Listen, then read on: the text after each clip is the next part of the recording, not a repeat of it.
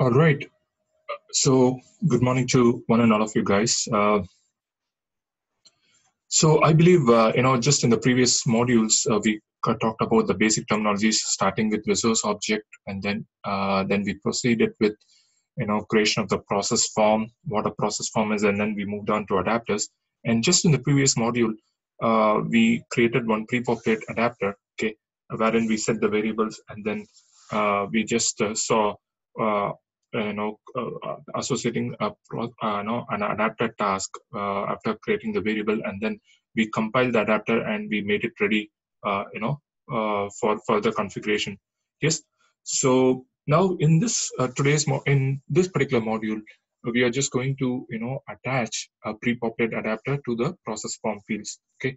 So just as a quick reminder, if you all if you have looked in my previous modules, I would have said, like, in the adapter overview, that there is something called the pre-populate adapter, which will automatically take the field, copy the the process form fields directly from the user profile. So if you see my screen, I hope you're all able to see.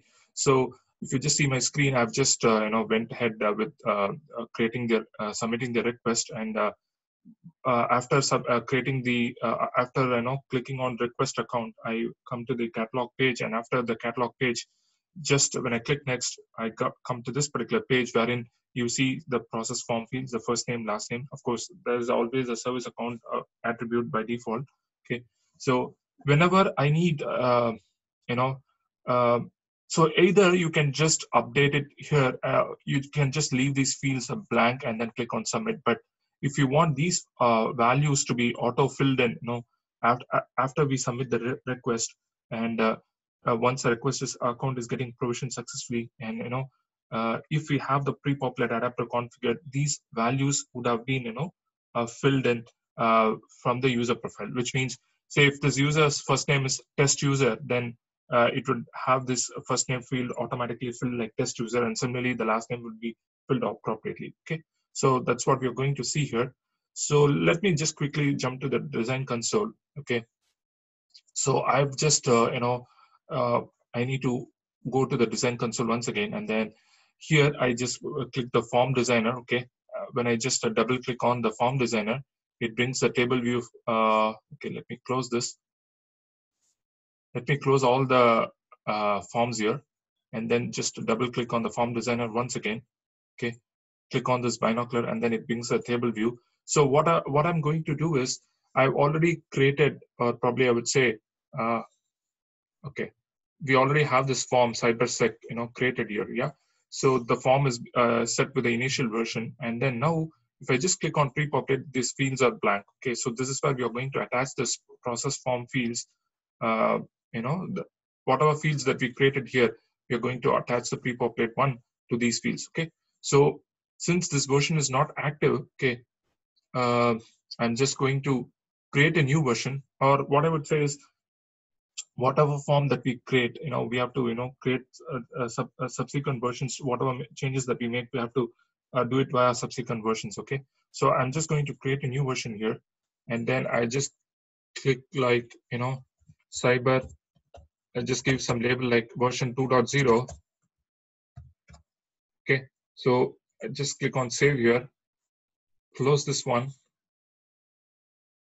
Okay, so now this current version is showing 2.0. So now you can make some changes here. Okay, um, and now I'm going to attach this process form field.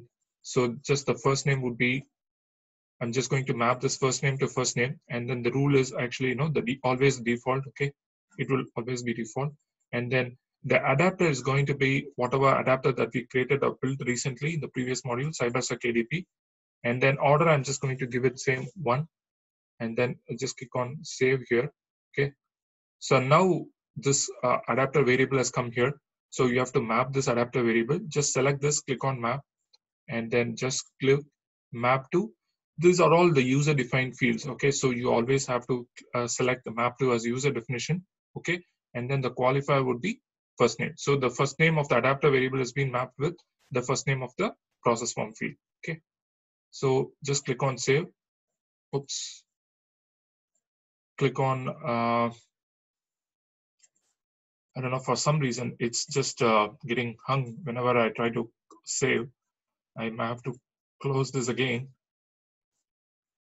Let me try to re-log into my design console.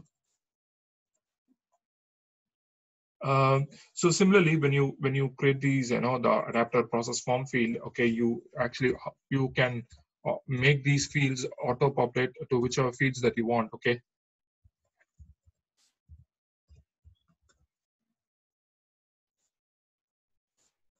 Hopefully, it should log in this time, and let's see whether. Oops, I have to re-log in again.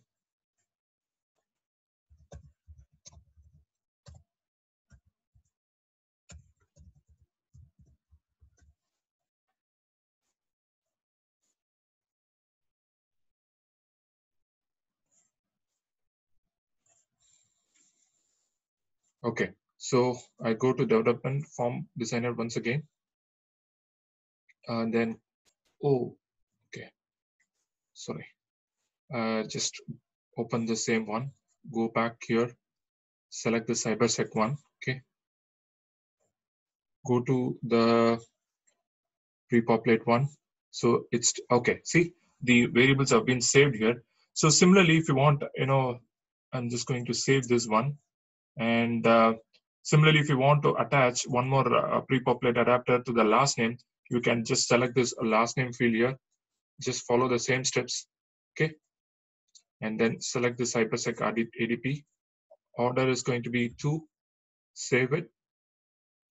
And then select this field, map to user definition. User qualifier would be the last name.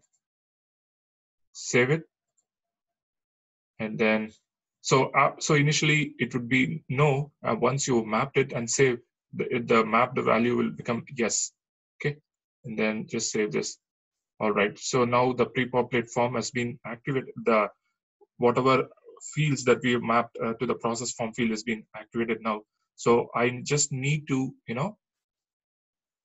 I mean, I would say like I'm the fields have been created, or the pre-populate uh, I don't know, fields have been mapped now. Now I just need to activate this form here, okay? And now just click on OK. All right. So just click on save. That's it. So we have just done with the configuration of attaching the pre-populate adapter, guys, to the process form fields. Now we are still not done with the complete configuration, because after this we are going to configure some process definition, process task, and all that, and then we would be doing some application instance, creating the application instance, and then we have yet to do the final configuration of actually activating the form from the system design console, or sorry, system administration console. Okay, because till now we have been using the design console to make all these forms and all that. So in the end, we'll be doing the application instance and the form, and then we'll be winding up with the testing the configuration. Yes. So in the end, we will see that these process form, the pre-populate fields that we attach to the process form, it would have populated those values automatically. Okay, so that's the end of this module, guys. Thanks a lot for listening to me. Thank you.